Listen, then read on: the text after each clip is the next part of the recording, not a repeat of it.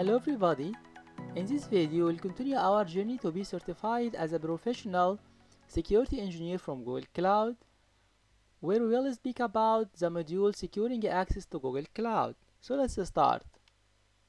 In this module, we'll speak about 4 important security services provided by Google Cloud, such as Cloud Identity, Cloud Directory Sync, Managed Microsoft Active Directory, and Identity Platform. We can start by Cloud Identity, which can be seen as Identity Provider, Identity as a Service, where we can use it to create, manage, delete identities, and to authenticate, authorize, and manage all our users, and also manage mobile devices and all endpoints in general. If we go here, this is the Cloud Identity. First of all, if we look to the domain, it's at the domain admin.google.com, which is the admin console. This is not part of the Google Cloud Console, which we can see here. This is the domain of the Cloud Console, which is cloud.google.com. So here we have 2 editions of Cloud Identity, the free edition, which we use now, and also the enterprise edition, which give to us more management regarding mobile devices and so on. Cloud Identity can be used with Google Workspace services and also can be used without providing Google Workspace services to our users. From Cloud Identity, we can manage all the users, all the employee of our organization. We can add a new user, upload bulk of user, and manage all related things to our user, including deleting them if we want. Also, we can put our users in group and manage our groups and give a privilege to a specific group. And in this case, when we give a privilege to a specific group, we give a privilege to all the users in this group. Also, Cloud Identity allow us to manage all related things to our user, including security. So here we can see we can force our user to use two-step verification if you want, and also we can allow our user to authenticate to other application or other services outside Google just by configuring this application by the single sign-on URL and the entity ID and so on. Also, if we want, we can use a third-party identity provider to authenticate our user to use Google Cloud services if you want. So instead of use the default IDs provided by Cloud Identity, we can use the identities provided by a third-party identity provider. Also, Cloud Identity allow us to manage the mobile devices used by our users and all the endpoint in general, and allow us also to manage the application used by our users. And as we can see, we can have a reporting regarding our users. After creating and managing all the user here from the Cloud Identity, they may or may not have a workspace services. And also we can go here to Google Cloud Console and go to the Identity and Access Management,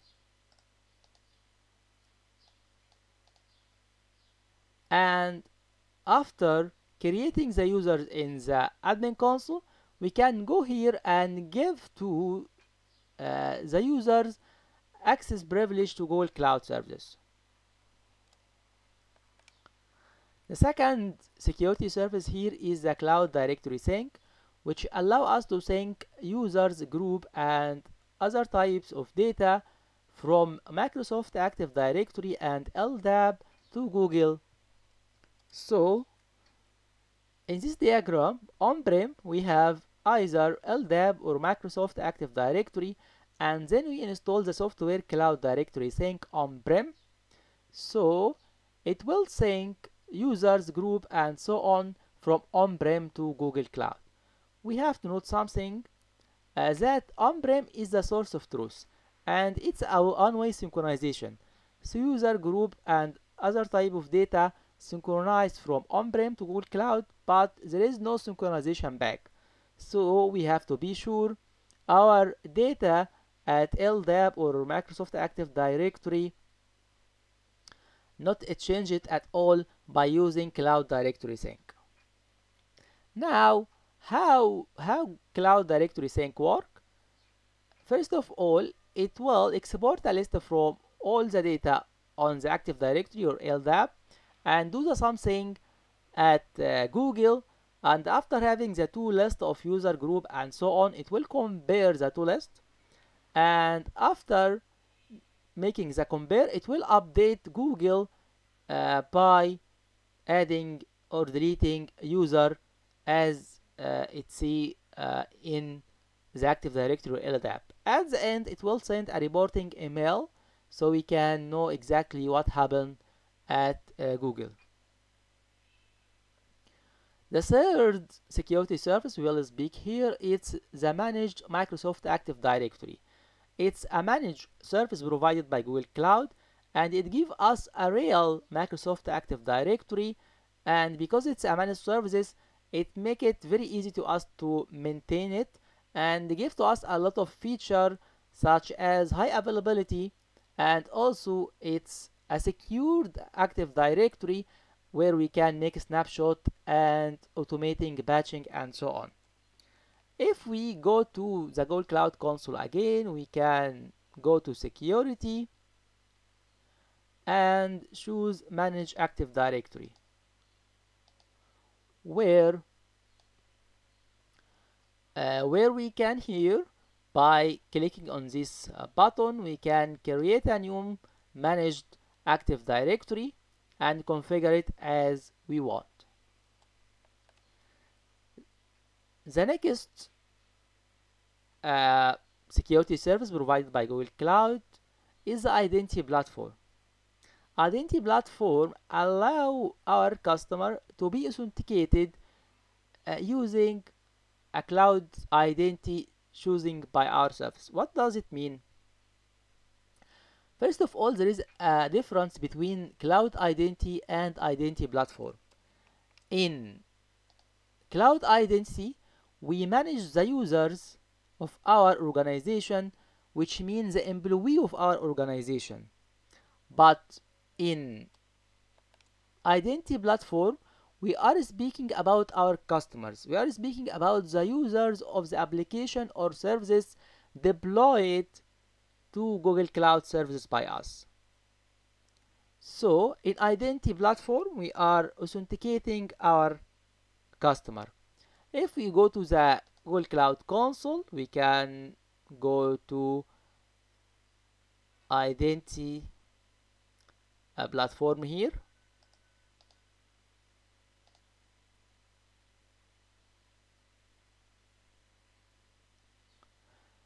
Where we can click here to add a new provider.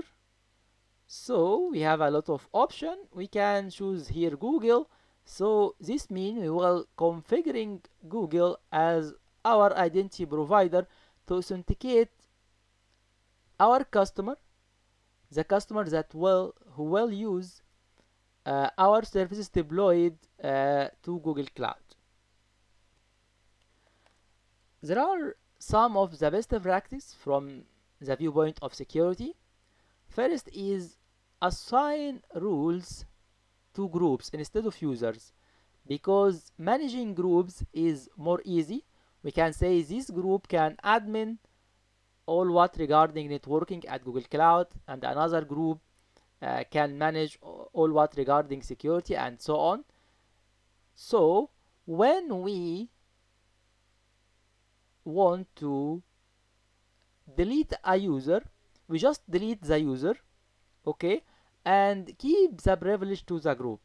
So when some new employee join our team, it will be added to the group of the network admin or the security admin based on their job at our organization. And after when he leave us, we will move, just deleting them from the cloud identity. The second point here is to have at least two organization admin. Maybe we can have three, but not too much. From security viewpoint, we have to have between three organization admin.